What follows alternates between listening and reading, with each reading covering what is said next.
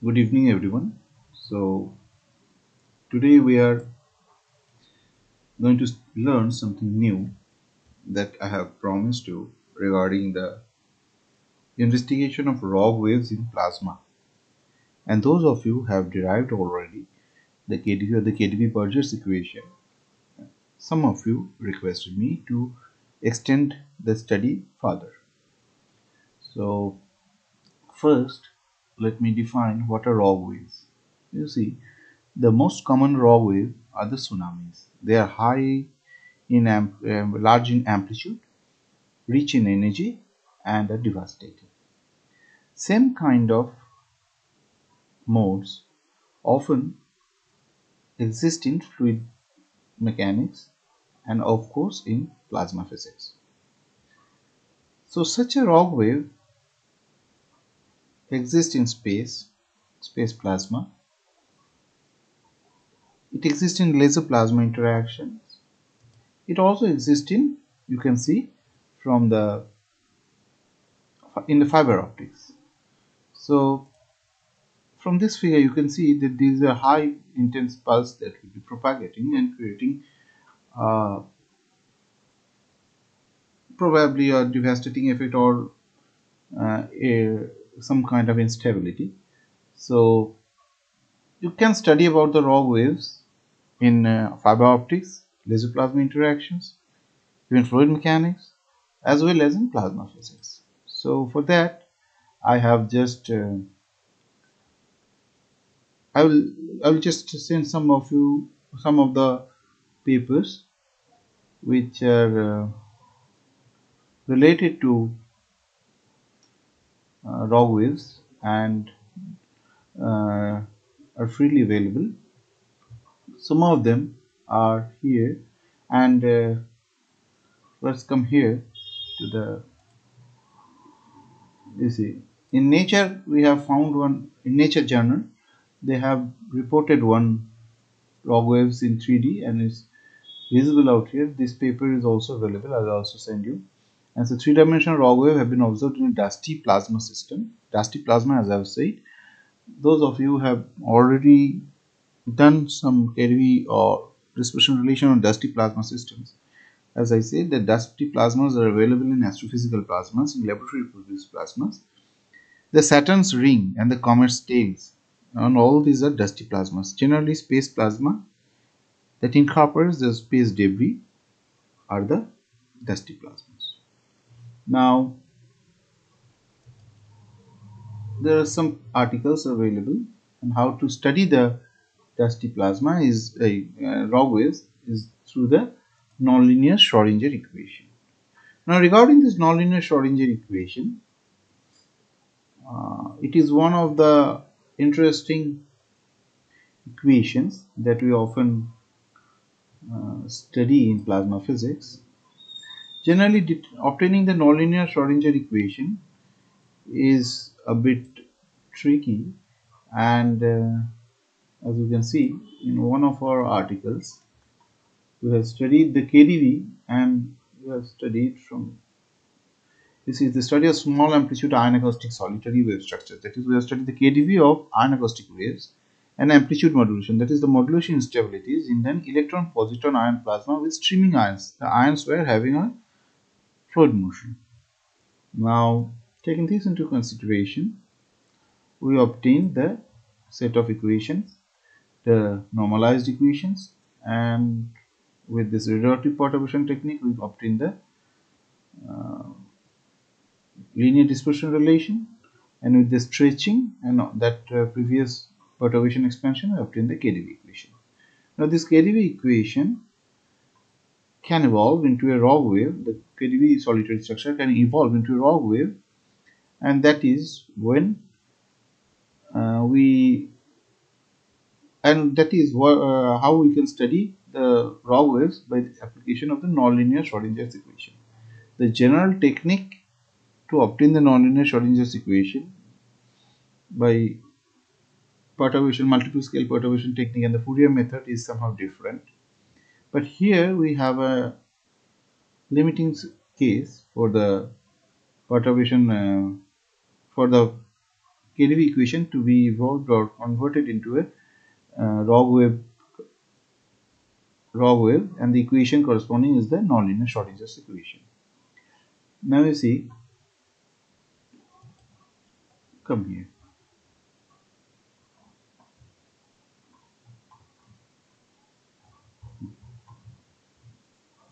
Okay.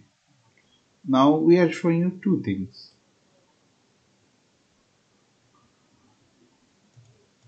First, see that any other field variable, that is velocity, potential, density, can be expanded in terms of Fourier series. This is a Fourier expansion term and it's a complex conjugate. This is a general term of writing. Suppose a field variable, suppose is the density, F is the density. Small variations in density, that is small fluctuations, is having that smallness parameter epsilon square, and these are the different harmonic terms. Okay, we consider that they interact in such a way that their harmonics will be incorporated in the analysis, and with this we expand the phi, or the, because here in the KdV equation, you have only one variable. We have converted all our density, velocity into the potential function. So the potential has been expanded like this: epsilon phi 0 plus epsilon 1 phi 1. What are these phi 1 and psi? You see, psi is the that psi is the quantity phase part. I'll just repeat. Okay, phase part. Yes. And with reference to this article, you can see that here we have the Fourier expansion, that is in harmonics, and each term is expanded in a perturbation way. Phi 1 is expanded in phi 1 1, epsilon phi 1 2, phi 1 3. So phi 2, this is the same thing. And we have given another transformation, that was xi and tau. We gave a transformation in terms of rho and theta.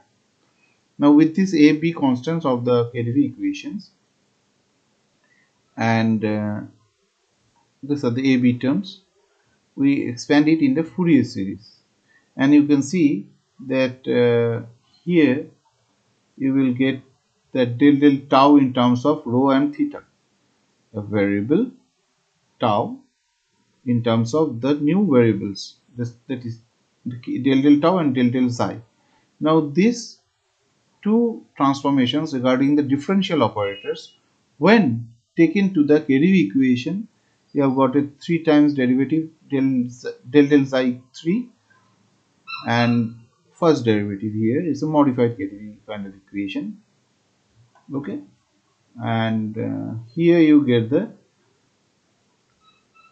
these terms, and just to bypass all those details, let's come to this point. And with those a and b constants out here, the nonlinear Schrodinger equation, this is the nonlinear Schrodinger's equation. Okay, oh sorry,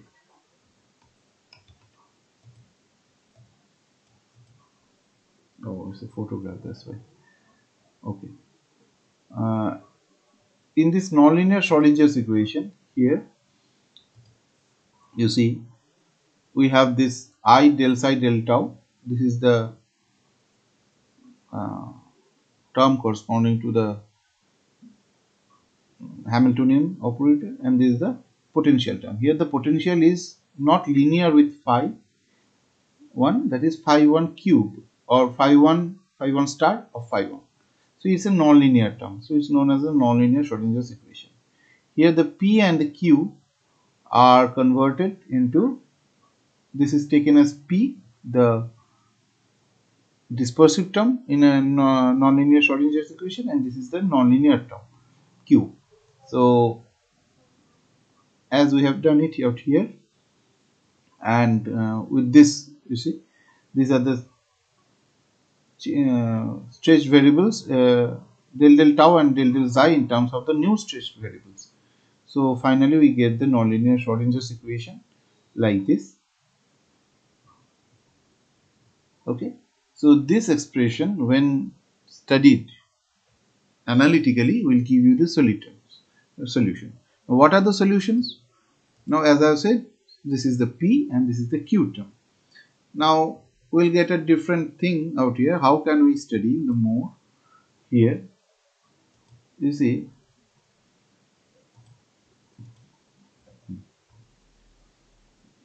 the solution of the nonlinear Schrodinger's equation is somehow like this.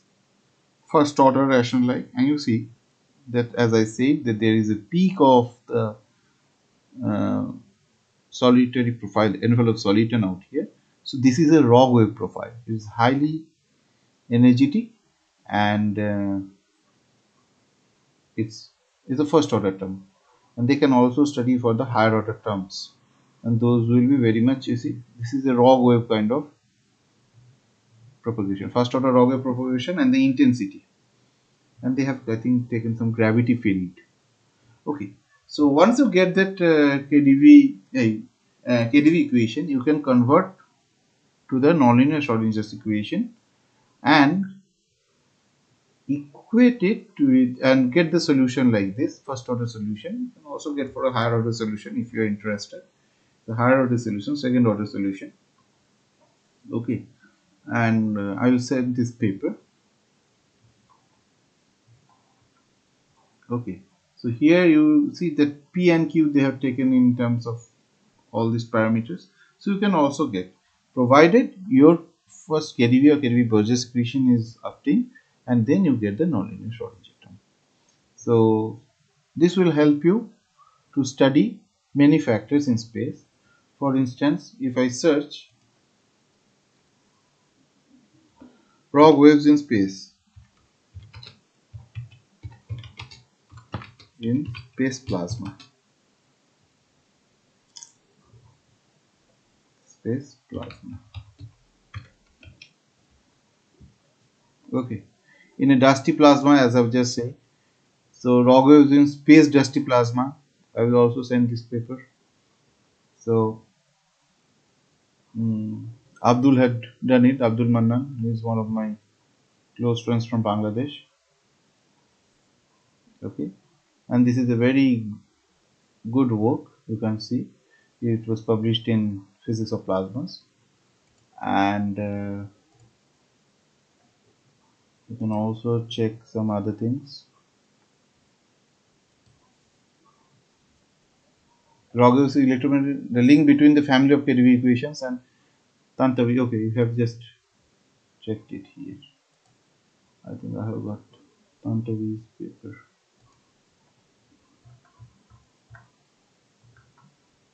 No. Al Tantavi. His work is out here, and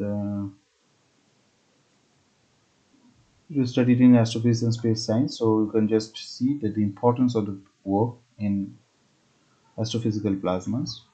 So you can just check out also there, and non-Maxwellian, as I have said, those kappa and non-thermal distributions, you can also take those things. Rogers in space dusty plasma, generation Rogers in space plasma. So you can always get these articles on Rog waves. So thank you.